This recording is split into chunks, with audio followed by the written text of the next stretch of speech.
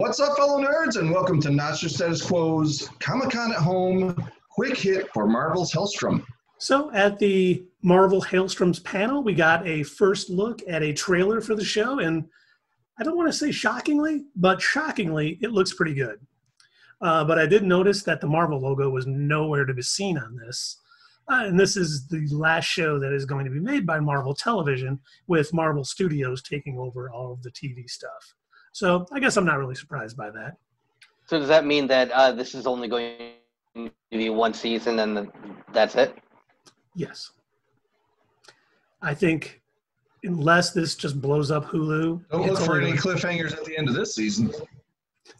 Yeah, they're definitely going to refilm if there was one, because this is, a Jeff Loeb Marvel Television production and not a Marvel Studios. So, because they were going to have a bunch of shows on Hulu, like Ghost Rider with Robbie Reyes, Helstrom, MODOK, a few others, and they all kind of got canceled. But this was already started filming, so I think that's why we're getting this season. But, Damon Helstrom, he is an exorcist and a cult investigator, and he has some supernatural powers. He can sense the supernatural, and he can summon soul fire. And he's also known as Son of Satan, which is because he is the actual son of Satan. His mother married a man who she didn't know was Satan, but it was in disguise as a human, had the kids, and both him and his sister, Anna Helstrom, have supernatural powers. And she's kind of better known as Satana Helstrom.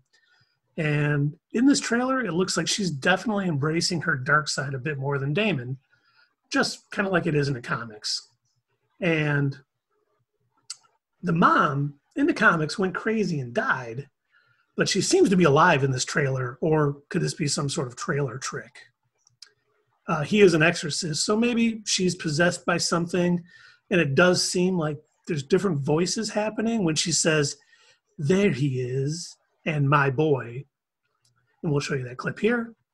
There he is, my boy. And maybe season 1 is them trying to save her this whole time.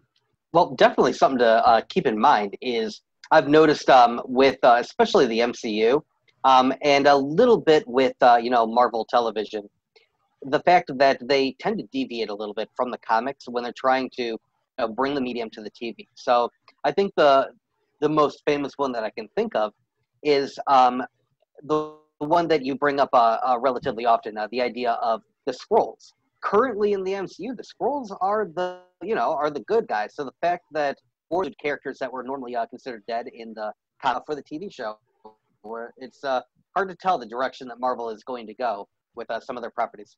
Oh yeah, you're absolutely right, Doug. I mean, definitely, they're definitely going to change some things up, maybe to make it a little better for television. And it definitely, we've seen a lot of changes from the comics that come into the movies. In this trailer, we also see some side characters. We see Dr. Louise Hastings, who is an occult expert and was Damon's mentor in the comics. And then we also see Caretaker, who is a member of the Blood and guardian of the Medallion of Power. And yes, that is its name, the Medallion of Power. So maybe, hopefully, they'll change that up in the comics. But hey, the trailer looked great. It's coming to Hulu on October 16th of this year. Are you guys excited? What are your thoughts? Put it down in the comments. We'd love to have conversations with everyone about this.